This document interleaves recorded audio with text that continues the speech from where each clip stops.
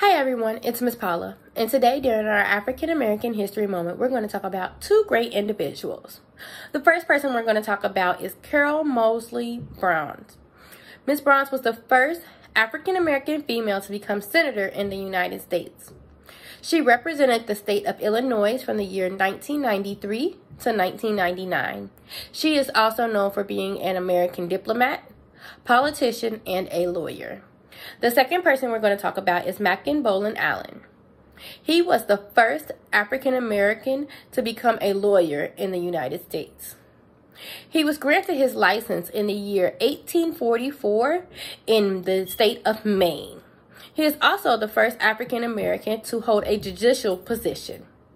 Guys, that's our African American History Moment for today.